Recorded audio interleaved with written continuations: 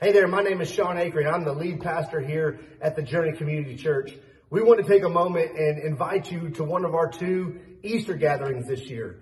Easter falls on Sunday, April 17th, and we would love for you to come and be a part of the celebration here with us. We have 2 gatherings that day, one at 9 a.m. and one at 10:30 a.m. They're both identical, just making room for you to be able to come and celebrate Easter with us. We're really excited, got a lot of great things going on that day. We've got baptisms in both the 9 a.m. and the 10:30 a.m. service that we're going to be celebrating. There's fresh donuts, hot coffee.